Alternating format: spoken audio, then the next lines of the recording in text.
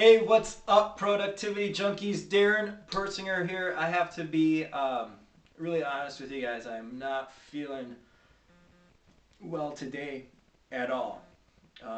Sinuses, fever, throat, nose, all that stuff, and my brain is mush. That's the big thing. I'm not able to process information or be my normal creative self, but I still have to work. Um, I have I had a face-to-face coaching conversation today, and I have a phone call later this afternoon.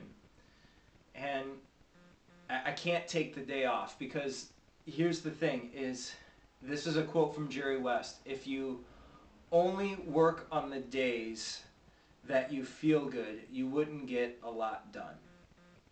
And I kind of live by that quote. But the reason why I'm able to work and get out of bed and show up to the appointments and do everything is I have a plan. I have a system in place.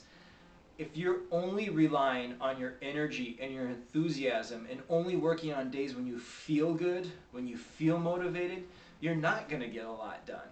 So I know that I have to do my 1, 2, 1. It's blocked into my schedule. I know where my appointments are.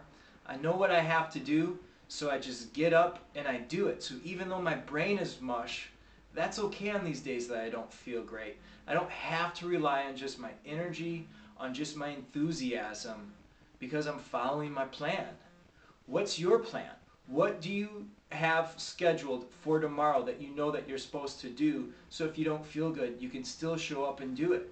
Or next week, do you have everything laid out so on the days that you don't feel good, you can still get things done?